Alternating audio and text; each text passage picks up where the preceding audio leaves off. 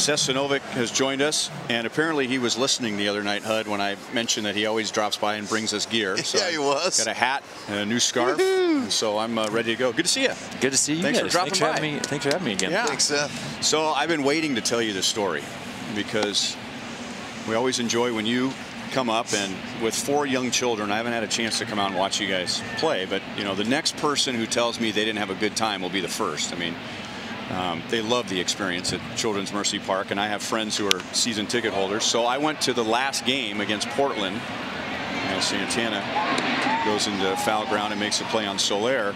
And one year you brought us a jersey or a shirt, right? Is that the correct terminology for? I believe it was a jersey. A jersey, okay. And then you brought us a scarf. Yep. So I'm ready to go to my first sporting game. I'm pumped up, and I bring out my scarf, showing my buddies, like, look at me, I got a scarf on. So I'm impressed. I've got the jersey on too. I mean, I'm ready to go. So I show up and I realize I'm one of 17,000 people wearing scarves, because that's my knowledge of, you know, the proper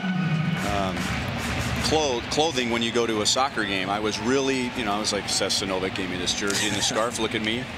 And I mean, you talk about blending in with everybody else. That nobody was impressed that I had a scarf. You looked the part, though. Yeah. I look like someone who'd been before. So absolutely. Good to see you. Yeah, good to see you guys. Thanks for having me. You know, we always talk about in baseball how the off season seems to just fly by. But it's nothing compared to you guys. I mean, I feel like I was at that Portland game just a few months ago, and you guys are at it again already. Yeah, it was a very quick offseason this year. We had an additional competition, the CONCACAF Champions League, which we actually just got eliminated in the semifinals.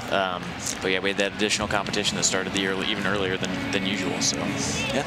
Your season is so unique in that, unlike other major professional sports, you guys have like little mini seasons inside the bigger seasons, right? Yeah. Yeah, it's interesting, and it's not as common in American professional sports. But yeah, there's the U.S. Open Cup, which is an additional tournament. There's the CONCACAF Champions League that you have to qualify for and be one of the best teams in your league in the North American and Central American and Mexican region of the world. And luckily, we were able to qualify for that this current year, and like I said, just lost in the semifinals, unfortunately. But now we're turning ourselves back towards the MLS season. So now, you know, Hud was a first-round pick in baseball. He was also an excellent football player.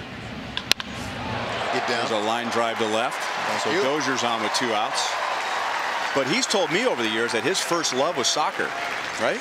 Yeah, it was. And you know, for young people out there, you really want to develop your athleticism. Speed is one of the things if you're in one of the major sports. And for me, it developed my speed, my footwork, and my quickness and stuff like that.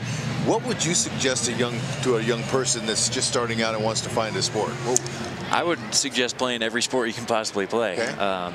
That's what I did growing up, and that's paid dividends for soccer, because I feel like I take little things from every sport that's kind of made me into a well-rounded overall athlete or soccer player. So, but most importantly, I'd say have fun with what you're doing, because that's the whole point of sports, in my opinion.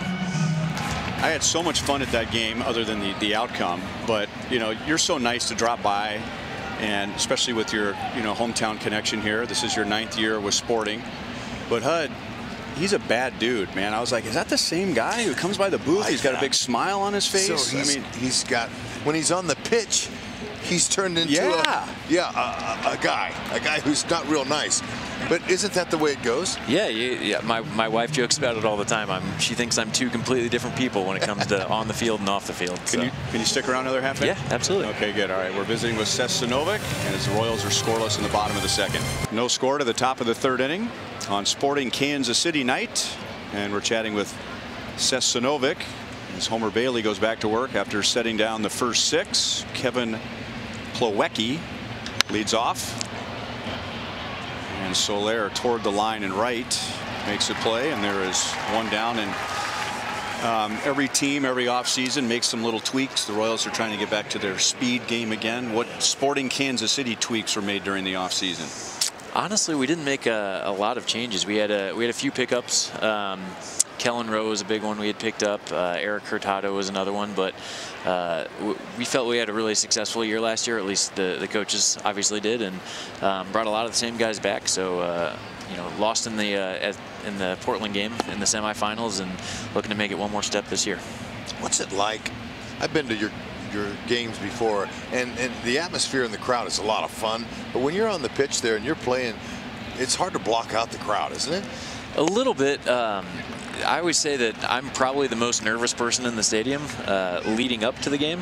Once the game starts, I kind of, for whatever reason, I'm able to block it out and just kind of, you know, just enjoy the moment and play the game. So the crowd really doesn't get to me. Honestly, the better the atmosphere, the more adrenaline you get from it. But as far as it affecting the play and things like that, I don't really get affected by that. Yeah, I had butterflies bigger in soccer than I did in any other sport. Really? Before the match. Interesting. Yeah, we had some state championship games I played when I was at, you know, like 16 under and stuff, and just sizing up the opponent, looking at the opponent, and you guys do studying on your opponent, so you know who's the fastest guys, who has the best ball control. But you know, I always would just eyeball them and look and say, you know what, I'm going to beat you, because so much of it was speed, and I was a forward, so they would push the ball forward, and I was a striker. Loved it though, so I understand where your butterflies are coming from. Sure. Yeah. No. I think that's something you obviously prep for the game earlier in the week, but you know, when your game's about to kick off and you're kind of staring the guy that you're going to be matched up with throughout the game right in the eyes, that's one of those, like, I'm going to get you this game. So yeah, right. Yeah, got to have that mentality. So who was more nervous during the first pitch, you or Matt Fiesler? I was a little bit more nervous than him, I think. I was a little, I told him before, I'm like, don't short hop it, don't make me look bad. And I said I'd have to like take it in the chest like a catcher or something. So do you think you did it on purpose? I don't know. Look at that pick, I'm though. pretty impressed with my pick there, though. That's Yeah. a middle infield pick right there. Look at the hands. Watch it. You stay with it. Go pick it and move it. Pick it out of that dirt like that. It's like a first baseman dig. Yeah, I was shortstop growing up, actually, so I've probably made a few of those in my day. Probably missed a lot more, though. I know you want to watch the game, and you want to watch Nate Bukaty in the hot dog race tonight. Absolutely. Apparently, Nate's 2-0 in the hot dog race, and one of the guys he's going up against was track and field in college. Ooh. So we'll see how Nate does. But thanks for dropping by. Thanks for having me. Thanks for the stuff. Of course. Yeah. Stay healthy, bud. I will. Have a good season. All right. Thanks for having me, guys. All right. Thanks, Seth.